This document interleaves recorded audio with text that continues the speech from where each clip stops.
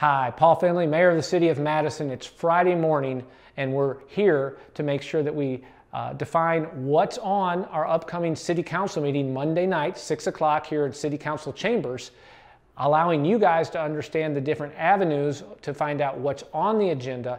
Most importantly, if you have input that you'd like to give, that you're able to get it to the right folks in a venue that you're most comfortable with.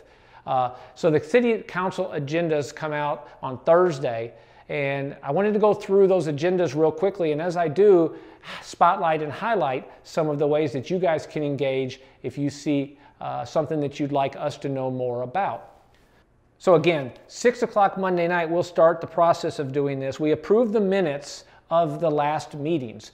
One of the things that we added after our last meeting was the City Council meeting from the second Monday in January, where you guys could go back and watch that right now to see what happened last time. We approved those minutes.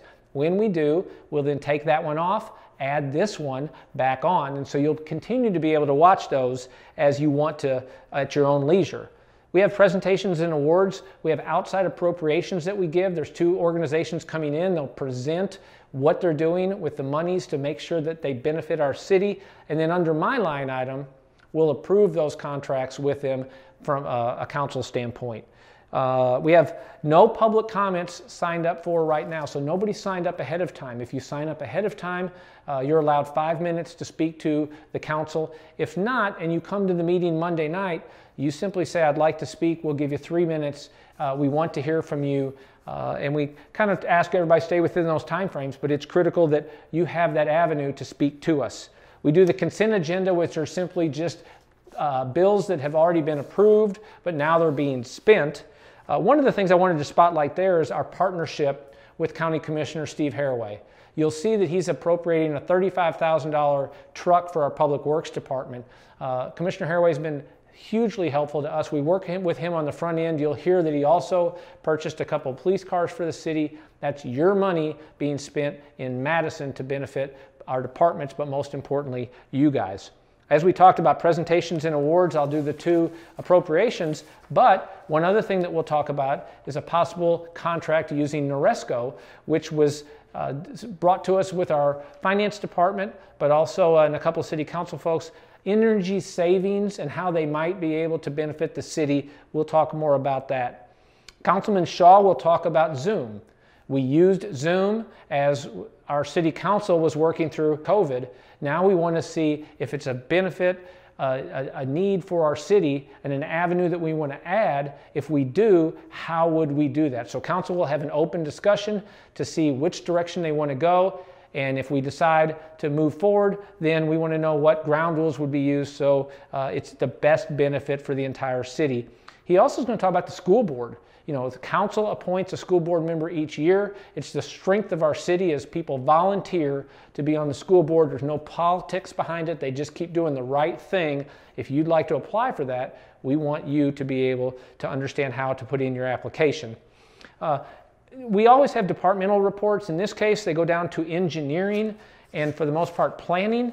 You'll see that most of those are just basic small contracts that either add or change current agreements or bringing in single family houses if council decides that it's okay to do that as people want to come in on a single family standpoint from the city of Madison. One of the things that's on this agenda is the first reading of the establishment of our Citizens Advisory Committee for our police department. So we'll present that. It's on right now. You can see what it looks like. Council will have a chance to have initial discussion. If you want to let us know once you've read that, what that is, then you in turn can come to the council or call them and let them know what you think.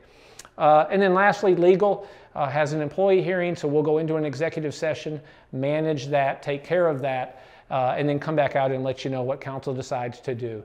So again, Monday, 6 o'clock, City Council Chambers if you want to come in person.